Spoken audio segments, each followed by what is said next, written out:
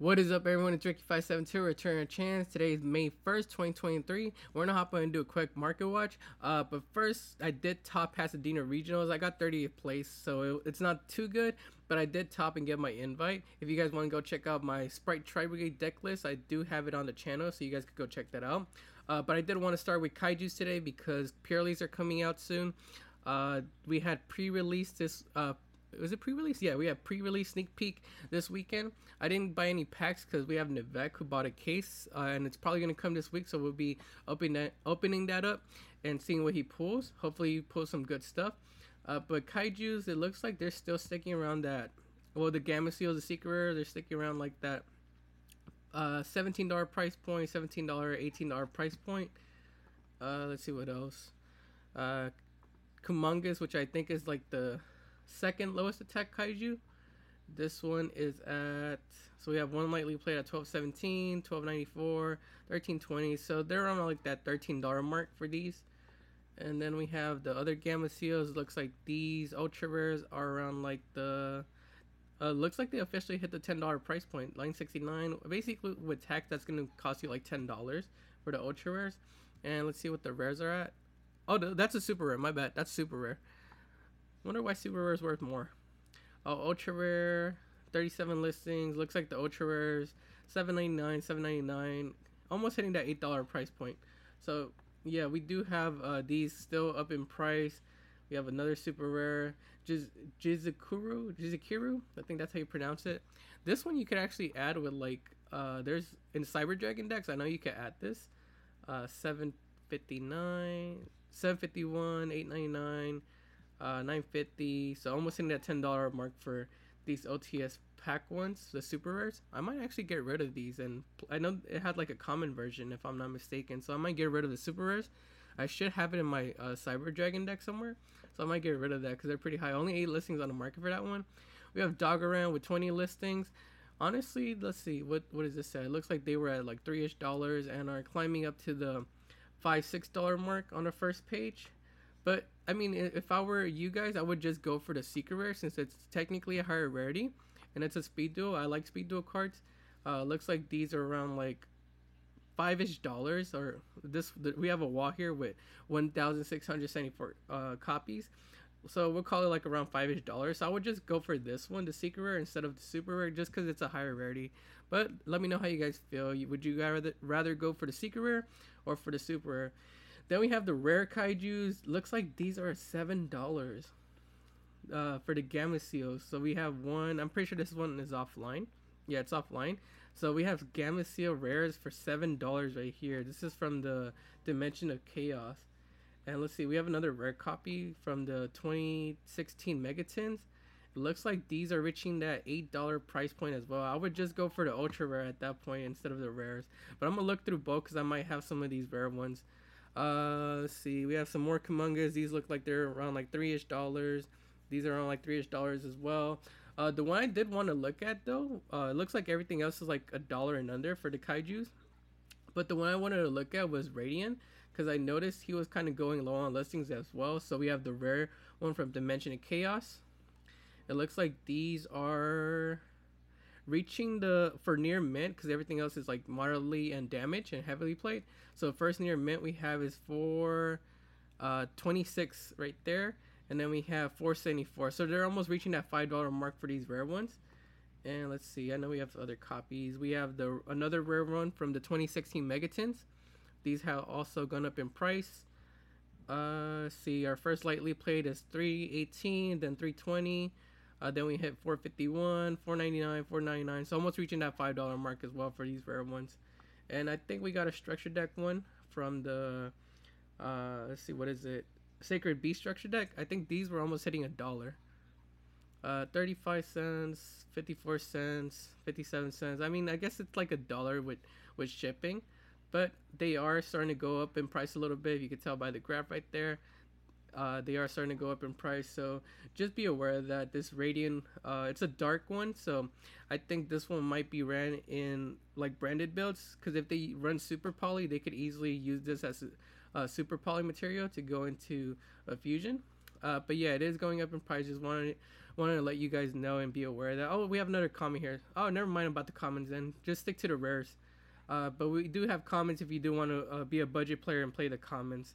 But yeah, that's gonna be it for the kaijus. Let me know how you guys feel about the kaijus being ran this format. Are you guys thinking about maining them to go against purrely? Do you have any other techs that you guys could think of that you're gonna run against purrely? The next card I want to talk about is Baguska.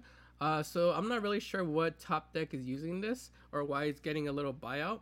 But these rares from El Dorado are reaching almost a $2 price point. We have $199 with shipping, but then after that they hit $209, and then plus shipping $230. So basically that's $330, $331, $340, $343. That's probably gonna charge you $1 for shipping, so $345. And $177. It's almost hitting that $2 mark. So we'll call it $2 for these rares from El Dorado. But yeah, they are starting to go up in price. Super rares. It looks like the super rares, we have 55 listings on the market for it, and these are around like the 350, 350, 473, 375. So we'll call it like $4-ish for the super rare. Ultras, we have two versions of it. We have the Advent Calendar and then the Battles of Legend. Battles of Legend is at 51 listings. Looks like it did go up back in April. These are at like 590, 596, 598, 599 with shipping, 599 with shipping, 499. So we'll call it like $5 because it looks like on the second page with shipping it's like around $5-ish. So we'll call it $5 for these. And then the Advent Calendar ones, which I think are lower on listings, it looks like we have 14 listings on the market. We start at 550, 592, so $6, 625, 629, $6.99, and heading up to $7.78 on the first page. So we'll call it like $6 to $7 for these Advent Calendar version. But yeah, let me know down in the comments if you know what deck might be using this.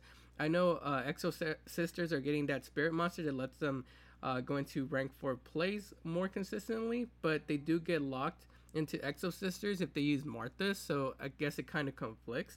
But like I said, let me know down in the comments below what your thoughts are, why it might be going up in price. So I saw MCO40 talk about Infinitrack Tumbler, and I know that we are getting a new Infinitrack card in Cyberstorm X. It looks like the pre-sale price for that is $4, but I wanted to take a look at it on here. It looks like it did get a little bit of a price increase. It was around like 50 cents, $1, under $1, but now we have copies at $269, well, $375 with shipping, $387, $388, $390, $396. Let's look at the second page.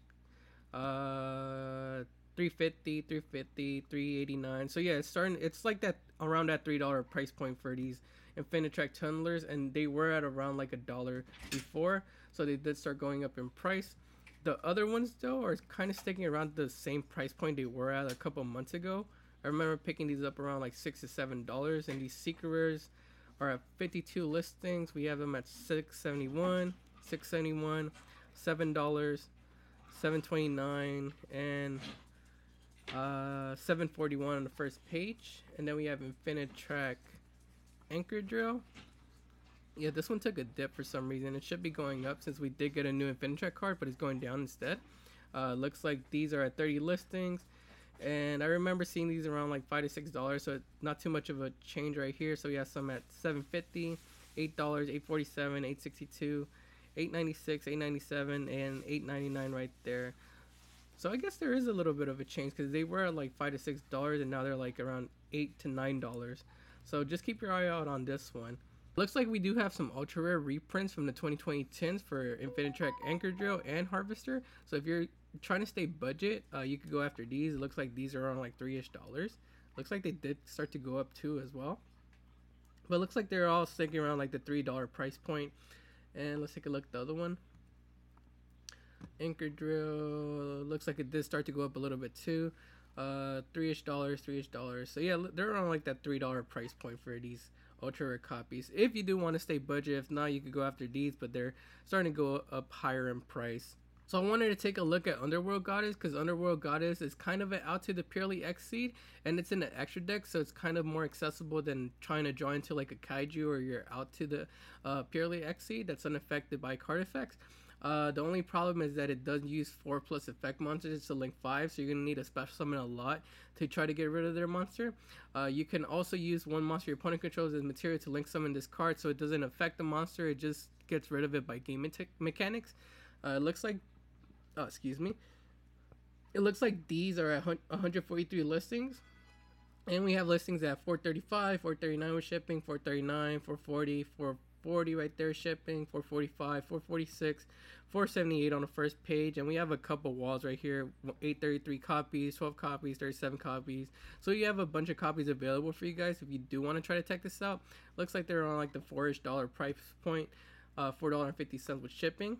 But we do have the original copies from Blazing Vortex at $8.90, $9, $10.10, $10.10, $10.94, $10.99, $11.33, and hitting $11.50 on the first page. I would just go for the Prismatic Secret Rare, just because I think it looks better than the original Secret Rare in my opinion. But let me know how you guys feel about Underworld Goddess. Do you guys think people are gonna tech this format, or are they gonna stick to Kaiju's, Exceed Encore, and things like that? Before we get to Ancient Gear Ballista, which is really high in price, I want to talk about Cleave for Genius. This is one of those cards that I think is used in the super heavy samurai builds. I think they only use like one copy of these. This ultra rare is from Dual Power, and it looks like it did have a price increase. It looks like they're around like 60-70 cents. And right now, I think this one's offline. Yeah, it's offline. So we have copies starting at 220 with shipping, 254, 255, 257, 258, 275. 282, and then I guess 197 right there. So hitting the $2 price point for Cleave for Genius Ultra Rares. Only 51 listings on the market. Then we have the rares from Extreme Force. Looks like these started to go up a bit too. 61 listings on the market, and they are hitting that dollar price point for the rare copies. They were at 70 cents, so I guess that's like a 30-cent increase in price. But now on to Ancient Gear Ballista. This one's the one that we took a look at, I think 2 weeks ago. It was around like $6-7, and I didn't buy any because I thought they were pretty high in price then, but they went even higher in price now. Looks like we have 15 listings on the market, and our first listing is at 19, basically $20 with shipping, $20.99, $20.99, $21, $25, and going up to that $25.99 mark on the first page. Then we have sales. Yeah, we have sales at $19, $20, $20, $20, $20. We have consistent sales at $20. So if you have these in bulk somewhere, definitely dig them out and try to get rid of them while the price is high. Next, we're going to be taking a look at Ancient Gearbox, and this is what you add off of Ancient Gear Ballista. Looks like Ancient Gearbox from the Structured Deck Machine Reactor. These are commons. 30 listings on the market, and it looks like they are officially at $2, $2.99 with shipping, basically $2.24 with shipping, $3.24, $2.32 with shipping, and $3.41 right there on the first page. So they're hitting that $2 to $3 mark for these common versions. Then we have another common version from Primal Origin. These are at 61 listings, and looks like we did have an increase in price. Looks like these are hitting the $2 price point as well on the first page. $1.89, so that's basically $2 with shipping. $2 with shipping, $2.05. Yeah, these are officially $2. Let me know how you guys feel about Ancient Gear Box going up in price. Do you guys think it could keep going up in price even though you only run one of these, and it could be a brick in the deck? Do you guys think it could keep going up in price, or is it just gonna stick around that $2 price point? Power Filter kind of surprised me the other day because I had some listed for around like $10-ish, and I noticed it sold, and then I found some common ones in my folder, and I decided to list those, and they sold for like $5. So let's look at the common ones first. Looks like we have 21 listings for the common. This one's probably offline, so let's see. Yeah, that one's offline. So we start at 470, 570 basically shipping, 595, 596, 597, 597, 598, and 499 right there. So basically $5 for Power Filter commons. And then we have the super rares.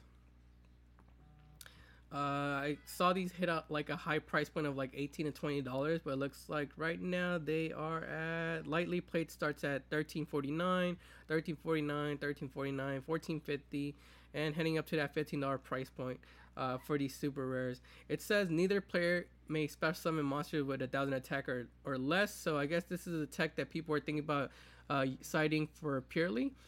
since it does stop purrely from special summoning. But let me know how you guys feel about Power Filter down in the comments. Chain Disappearance is one of those cards I saw being talked about to tech against purrely. So we have secret rares and super rares. Looks like the super rares and secrets are going up in price, but we have rares, gold rares, commons, rares, and some more rares right here available for my budget players if you don't want to pay the secret or super rare price point.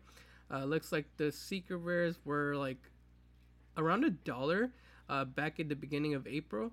What this card says it does, it says when a monster with 1,000 or less attack is summoned, banish that monster with 1,000 or less attack. Then your opponent banishes all cards with the same name as that cards from their hand and deck. So it's pretty good against purrely because it gets rid of the other copies from their deck and hand when they summon a purrely. We have 42 listings on the market, and it looks like we start our listings at $5.95, $5.99, $6. $6.45, $6.50, and hitting $6.55 on the first page. Let's take a look at the super rares now.